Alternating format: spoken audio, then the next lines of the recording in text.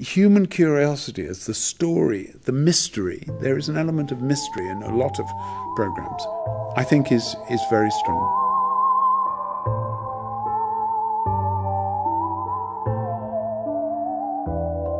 I want you to listen to this.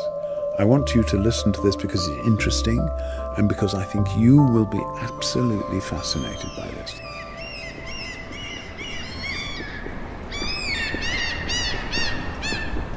Radio, which has no pictures, has the most powerful pictures because they are the pictures that we have inside our heart, inside our head. They are the pictures of feelings.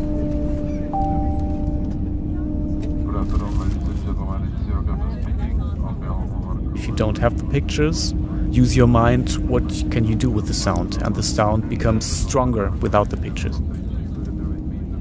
If you have scenes, your documentary becomes a little bit like a movie.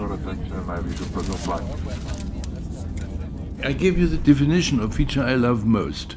Of course, it's mine. I have forgotten it. What was it? For me, a good feature is not only made by the heart and by the belly, but also by the head. Radio feature is like an ocean. A good feature, it's like a song. The great feature can be like great restaurant. It has its own personal melody. It's a means of transport for information. It's the world I live in. I love it. That means of transport can be a lorry or a rocket to the moon. The feature puts the question, how has it happened? Or why? One of the most interesting questions in life is, how could it come so far? You can do a feature about anything. Anything. There's nothing that you can't do a feature about. And the key is a good story. The rule for feature makers is that there are no rules. Once I called a feature the prostitute of radio. Church radio makes feature. Women radio makes feature, but always using it for their own purposes. So there is no international understanding how a feature should be. There is an international understanding how features might be.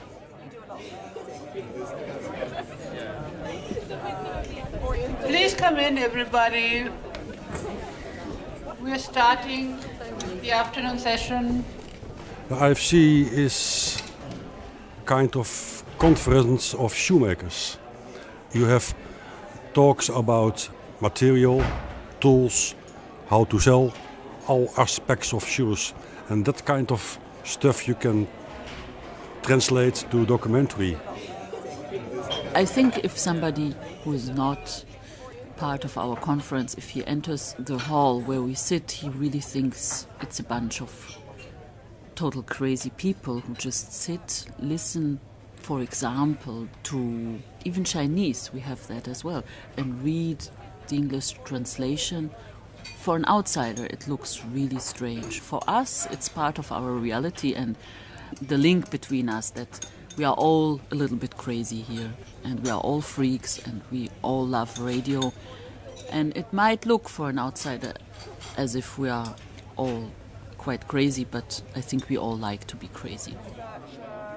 I'm not someone who is going into the streets behind a flag. Hey, vive a radio documentary. No, it's stupid. It comes like it goes. But still, it's there. And I always say radio is the only medium that can make us blush in the dark. I don't know what I mean by that, but it sounds well. Radio is the most sensual and sexy media because of this breath and the voice and the closeness.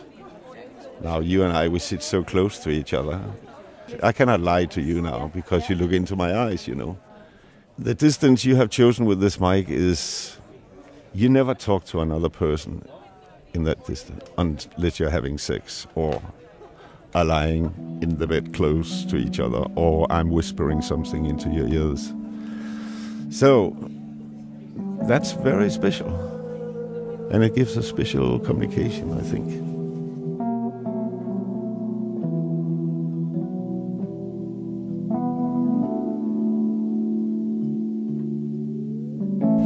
And here are the big lines. Everything has been said, but not by me.